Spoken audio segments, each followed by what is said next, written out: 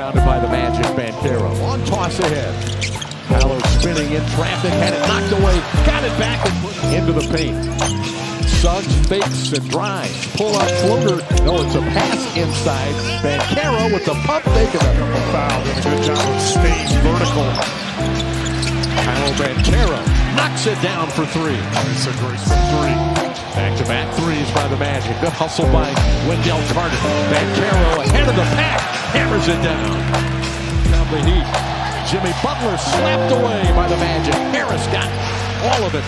And the pass ahead to Carter, who flushed it for it for the Magic. Paolo guarded by Highsmith. Just bullies into the rim.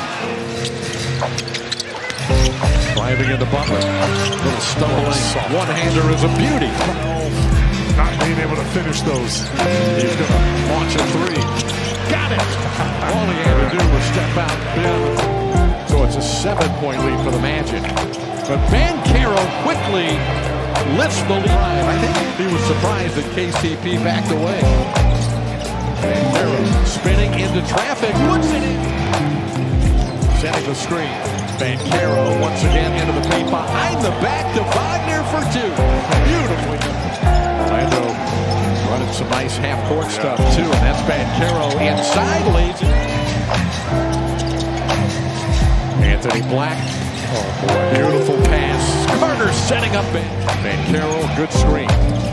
Throws it back to Gary Harris. Harris, a contested three. Doesn't matter.